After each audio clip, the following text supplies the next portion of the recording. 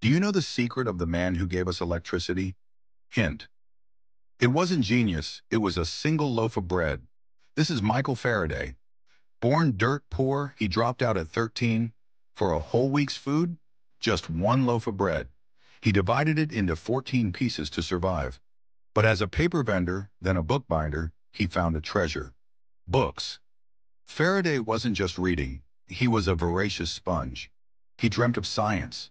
He attended lectures, took meticulous notes, then bound them into a gift for his idol, Sir Humphrey Davy.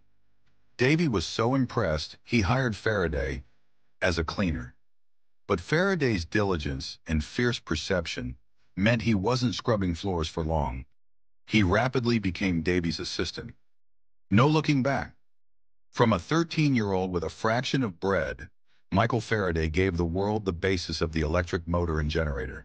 He didn't wait for opportunity. He created it with hard work and hunger, not just for food, but for knowledge. That kind of genius deserves a follow. Hit the subscribe button now and don't miss the next story.